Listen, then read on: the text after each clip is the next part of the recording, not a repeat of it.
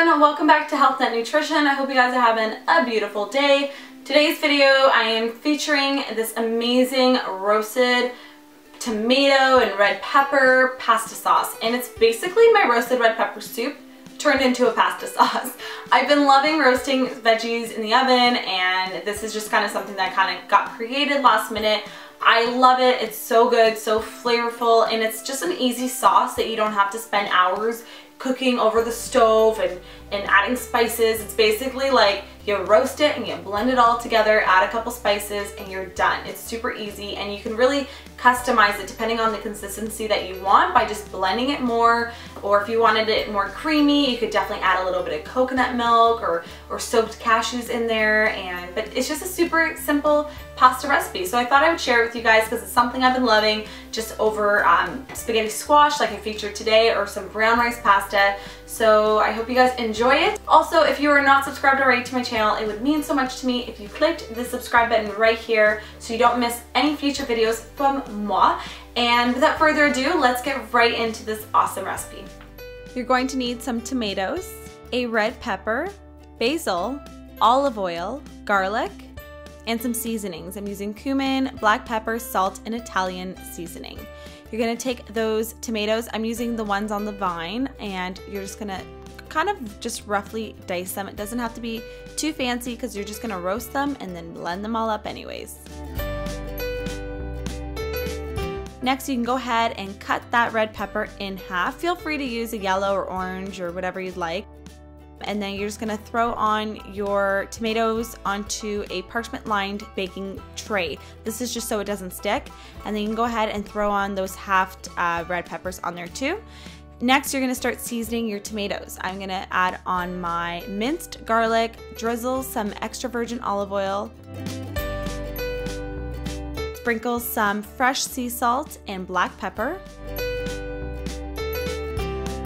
And then I quickly minced up my basil. You can shred it as well, and I'm gonna just sprinkle that over as well. Pop this into the oven to get all roasted and flavorful, and just slow roast it.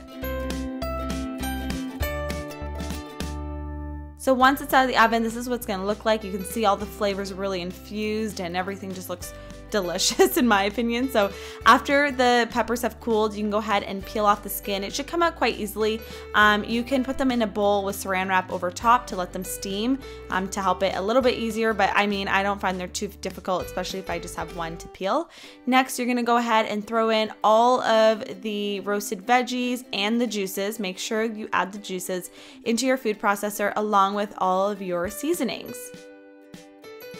I'm gonna also throw in my fresh basil.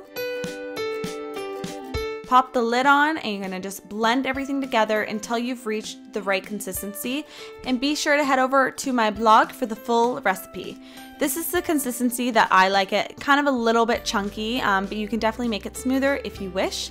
You can go ahead, top that onto your brown rice pasta, your gluten pasta, or in this case, my spaghetti squash pasta, which I will have a link to at the end of this video on how to make it.